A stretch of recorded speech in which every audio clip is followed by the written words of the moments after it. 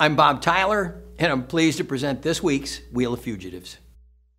Well, it's our favorite day of the week. Let's see which Grinch wins. Yes.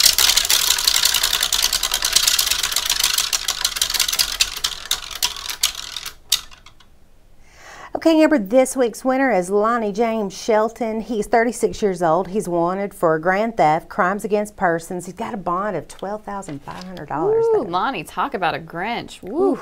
It is time to do the right thing, and you can do that by turning yourself in. If you don't, you're going to be all over our billboards, social media, local news channels. You don't want that. So do the right thing. If you don't, the people at home are going to help us out. Tell them how they can do so. Well, if anybody out there knows where Lonnie's at, call Crime Stoppers at 433-STOP. Just give that information, and if he's arrested, you could earn a cash reward of up to $3,000. It's like Amber and I always say, crime doesn't pay, but we do. This has been Wheel of Fugitives, presented by Bob Tyler Toyota.